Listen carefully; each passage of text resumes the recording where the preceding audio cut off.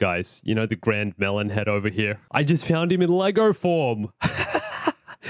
Come on, as if they don't look somewhat the same. Literally just got to put the Lego thing on top of the bald man's head. And there it is. Same character. At least in the Obi-Wan show, they're trying to be accurate to some part of Star Wars, even if it is Lego. Literally can't think of any other reason why they'd make him this wide. Ugh, that Inquisitor looks so weird. Oh, no thanks. So yesterday, right, I was watching the Obi-Wan trailer. My girlfriend walks in the room and is like, ah! What is that? Legit her reaction when she saw this guy. Perfect timing. Why do... Yeah, babe, that's your reaction. Yeah, that's you.